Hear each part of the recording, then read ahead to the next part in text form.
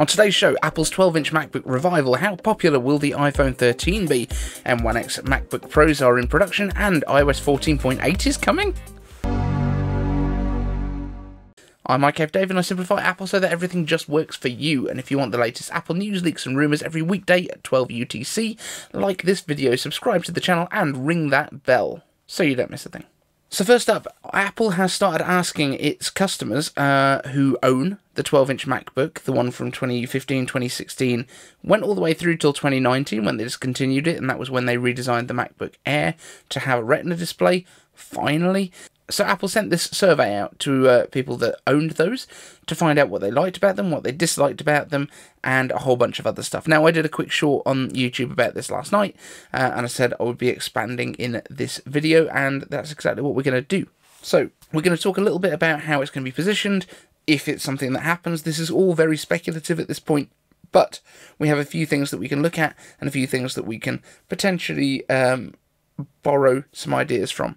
So let's get into that. First of all, we had an iCave answer which is quite relevant, so we'll do that now. Ryan Ballenger asks iCave Answers, do you think that the starting price for the hypothetical replacement to the 12-inch MacBook will be lower compared to the M1 MacBook Air? And this is a difficult one to answer because nobody knows what Air means, and that includes Apple. So I think what all of this comes down to is how Apple's going to position it within their range, because originally, when the MacBook and the MacBook Pro were the two models, this is like right back at the beginning, pre-2008, we didn't have a MacBook Air. We had MacBook and we had MacBook Pro. Now, MacBook had flat sides. In fact, this is one of the first MacBooks. So this is the MacBook 2007 model, I want to say, 2008, maybe 2009. This is the Black Book, and it's a MacBook. It still looks quite familiar as a MacBook. Nice keys, didn't have the backlit keys, quite a lot of connectivity with some polystyrene in that one, but yes, this was the MacBook. So this was the kind of chunkier one, came with the plastic body, and that's what made it a bit cheaper. Now, at the time, they started at $999, which is now what the MacBook Air starts at. When the MacBook Air was brought in, it was brought in above the MacBook. So the MacBook Air was thinner and lighter and slightly less capable because it didn't have a CD-ROM or DVD drive, for example, but it was a more premium device because thin and light wasn't really a thing at that point until MacBook Air kind of invented that. But then as time went on, Apple eliminated the MacBook and just kept around the MacBook Air and the MacBook Pro, so it was kind of thin and light or power. Those were your options, and now it looks like we might be getting back to having a basic laptop and a MacBook Air that's kind of a nicer one, and maybe the MacBook Pro that's the really nice one. And I think when we're talking about, at the moment at least, with everything having just the M1 chip in it, we are really talking about nice, nicer, and nicest, rather than least to most powerful, because at the moment there isn't much differentiation. But this is where they could actually differentiate, because we know that the M1 has all of the power. We know that the M1 has come in as basically the lowest version of Apple Silicon that would ever be made, or so we thought. But what if Apple was to take the 12-inch MacBook body, maybe spread out that display a little bit so that it gets up to 13 inches with just thinner bezels in the same chassis? That would be pretty awesome. But instead of putting in there an M1, perhaps they put in an A15. So this year's iPhone chip that's on the way is going to be a little bit quicker than the M1 in terms of single core performance, won't have as many cores, so it won't be as great at heavy duty like video rendering and that sort of stuff. But in theory, it should be just as snappy at doing the actual edits, as long as you're not doing anything that's incredibly heavy. And then when it comes to the render time, it just takes a little bit longer. Now, this also wouldn't have a fan, so it would be very much like an iPhone. And I think that could be quite compelling. So if they were to do that, I think they would go for a lower price point. So for something like that, perhaps they could go as low as, I don't know, $799, maybe even lower, I don't know. But $799 for an A15 powered laptop doesn't sound like a bad thing at all. I would think that would be pretty capable for what most people actually use a MacBook for. The vast majority of people, remember as well, who don't watch a channel like this, which is talking about all of the powerful stuff, probably use it for doing email, surfing the internet, using pages, numbers, Keynote, that kind of stuff. the usual stuff that most people use a computer for, not people that are computery people. But they might also like the niceness that you get with a Mac. Now, there's every chance that this could be the one that we've seen some leaks for, that we've had Apple Tomorrow do some renders for, and John Prosser has had Ian Zeblo do some renders for, but we don't know. It could be that that is the new chassis for it. It is just as thick as the USB-C port, basically. Maybe it's not going to be a new MacBook Air. Maybe it is going to be a MacBook. We said this from day one. I think Luke Miani has kind of agreed with us on that one as well. So it could be that that's just the MacBook. It could be that the MacBook Air keeps its wedge shape. We just don't know yet. That remains to be seen. But let me know what you think down in the comments section. Next up, 43.7% of iPhone users plan to upgrade to the iPhone 13. Now that seems pretty high to me, although initially when I was thinking about it, I thought they meant of iPhone 12 users. And I don't think people upgrade that often. Most people, you know, normal people who don't run a YouTube channel to talk about it all day. So I don't think that that would be particularly practical. But when you're thinking about all of the people that own iPhones, that's like nearly 1 billion devices. So are they going to sell 500 million of these? I don't think so. Or 437 million of them. Like, that seems like a lot. So intent obviously doesn't translate directly to sales, but we have also found out that the most popular reasons to upgrade are 120Hz ProMotion display, the in-display Touch ID, and the always-on display. And we're almost certain that it's going to get the 120Hz ProMotion display. The Touch ID thing, not so much. It doesn't look like that's going to happen this year. And always-on display, I mean, that should be possible with what they have in that variable refresh rate, because that's kind of what enables it, the fact that you can take it down to being like 1 Hz. But we don't know that that's coming, and they haven't released an updated home screen look either, but it could be that they're holding on to that for the iPhone 13 announcement.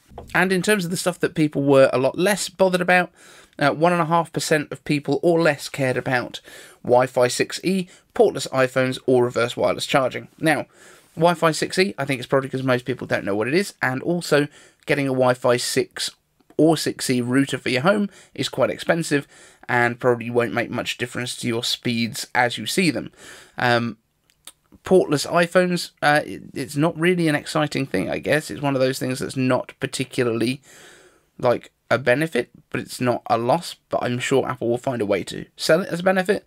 And reverse wireless charging, most people probably don't know what that is. But if you didn't know what it is, it basically means that you can turn your iPhone over and you can put another device on top of it and charge it from your iPhone wirelessly. So things like AirPods, that would be really useful for.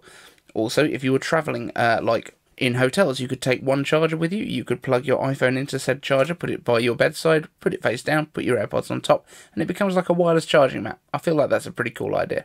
But are you planning on getting the iPhone 13? Let me know down there. And M1X MacBook Pros have entered mass production. According to DigiTimes, 600,000 to 800,000 units a month are going to be produced between now and November. Now that is across the 14-inch and 16-inch models, and because this comes from DigiTimes, we could basically find a coin and flip it, and that will be just as accurate as DigiTimes. However, it does line up with some other reports that have come out from other people, so in this case, I think they're probably right, and also they tend to be better on timelines than they are on feature stuff. So let's give them the benefit of the doubt now. What does this mean for the MacBook Pro's release date? Well, it's the 9th of August as I'm recording this. We're expecting the event to be around about the 14th of September, so let's put that at 5 weeks away. That seems fairly safe. We also don't think necessarily that the MacBooks are going to be shipped on the same day as the iPhones. The iPhones will probably ship a week after the event and arrive with people pretty soon afterwards. And then the MacBooks will probably go on pre-order the week after the iPhones arrive with people, and then ship to people the week after that. So we're actually talking about 5 weeks until the event, and then probably 4 weeks after that before they're actually in people's hands. So we're talking about 9 weeks. That's plenty of time for Apple to get production up and running. And if they're putting out 600,000 to 800,000 a month, that means between 1.2 and 1.6 million units available at launch. And we have to remember that although we are all excited about MacBook Pros with the M1X chip, the vast majority of people who are buying a MacBook will buy a MacBook Air, and if they don't buy a MacBook Air, they'll be buying the base level MacBook Pro. So these higher end ones, although we've been very excited about them, they're not going to sell as much volume as the MacBook Air or the MacBook Pro with M1s have already, probably. But I've mentioned this before as well, the 14th of September date for the iPhone event. The reasons that I think that the MacBook Pros are coming on that date are, number one, the EEC filings, which said basically that we've got the iPhones, the Apple Watches, and mobile Macs being registered at the same time. No iPads in there, which suggests to me that they're coming in another event later on, because we very much are expecting to get iPads as well this year. So my thought is that because M1 was so well received, and they don't have to explain what Apple Silicon is anymore, they can get sort of straight into the differences between M1 and M1X and show how fast these laptops are. Because they know how well M1's been received, they now know how well software works with them, and they know that the coverage is going to be pretty positive. I think they want to throw these super powerful laptops that are going to be around about twice the power in terms of CPU and maybe up to 4 times the power on GPU in front of a lot of people. And I mean like iPhone event numbers of people, which is definitely the iPhone event, the biggest event of the year for Apple. That's why I think they're throwing it out there, because I think they'll be talking about M1 as well, and then talking about how even better M1X is. This is going to be a massive event. Next up, iOS 14.8 is on the way, but 15 is only a few weeks away as well, as we've just discussed. It's probably going to be within the next, well, less than 2 months before we have iOS 15 on our devices.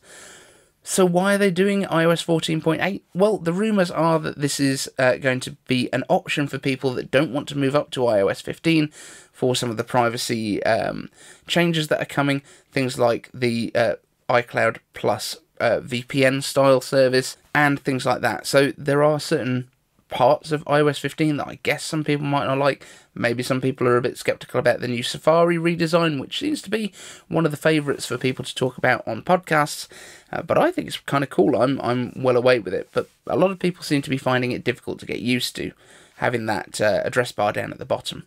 But regardless of that, it is on the way. It looks like it's probably going to be mainly security stuff, just to make sure that the iPhones are secure.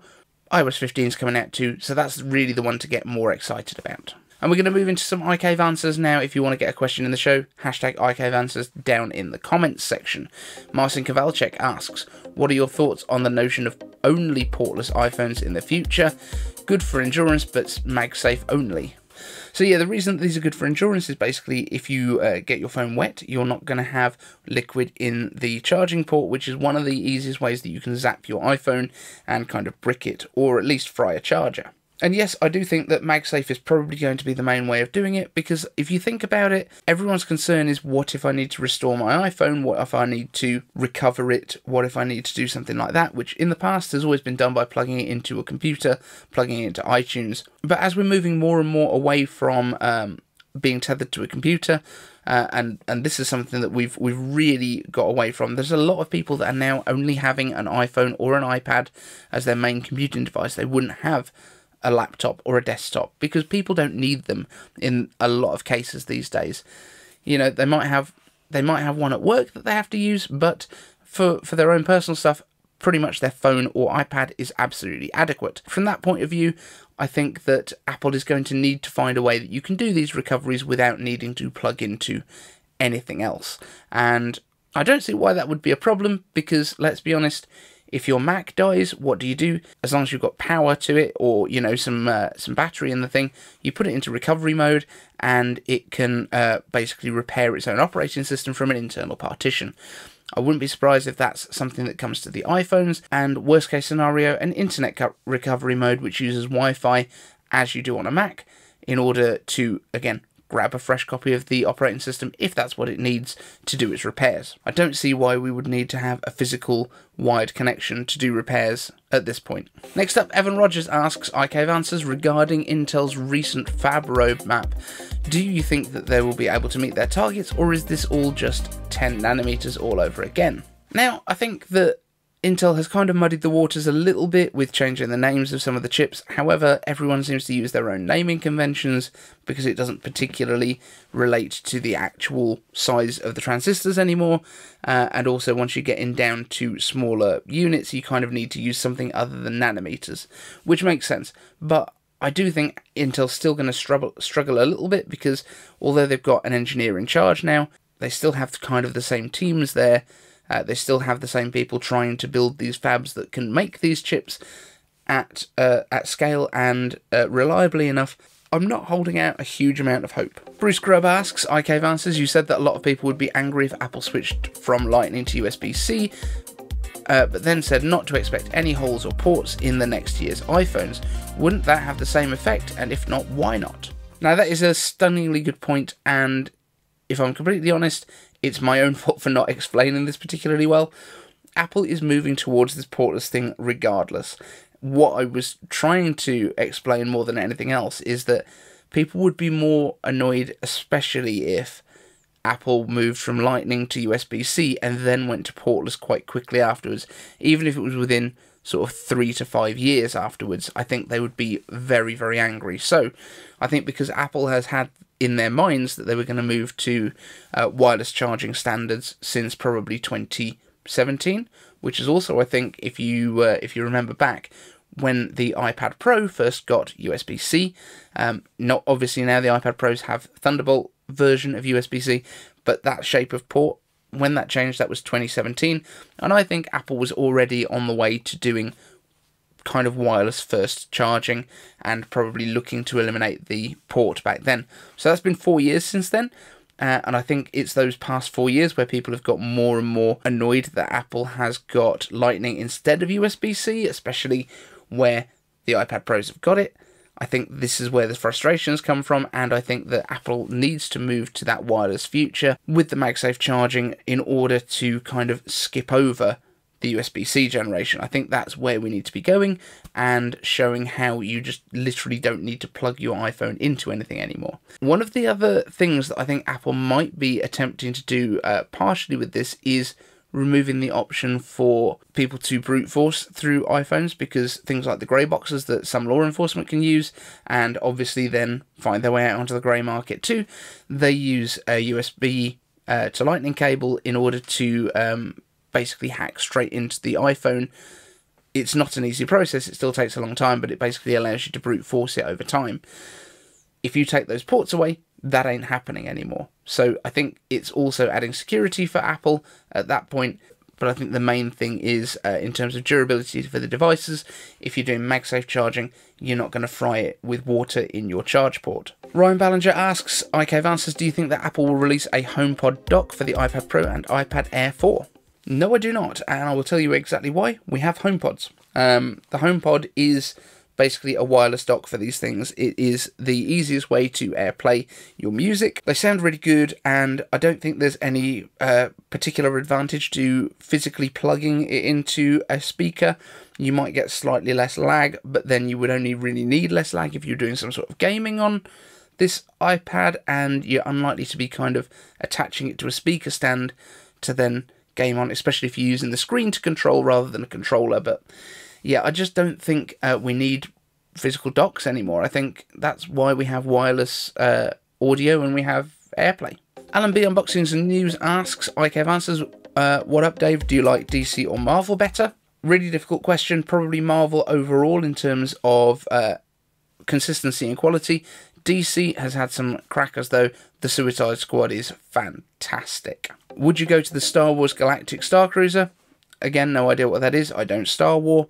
And iCave Answers, will you ever make an unboxing on your channel of new Apple products coming out this year and next year? So we have done unboxings in the past. We did do the MacBook Air with M1 on the day of release. We actually got it quite early on the day as well. I think there was about 2 or 3 live streams that were already up with people unboxing and starting to test stuff, but we tested it right here.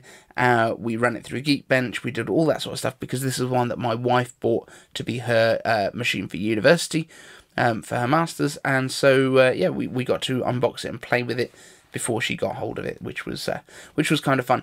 But I'll be honest, I'm not a massive fan of doing unboxing videos. Like, it's interesting, once, but in a lot of cases, like once you've seen an unboxing, like you know what's there. There's not a lot else to say, and kind of everyone knows what's in the box by the time they get the box, pretty much. I think that's the sort of thing that generally we should leave to like iJustine, who does an incredible job of that kind of thing.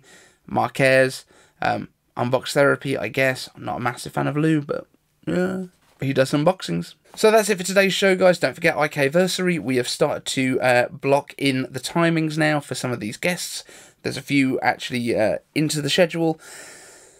4 o'clock, there is one of our big guests.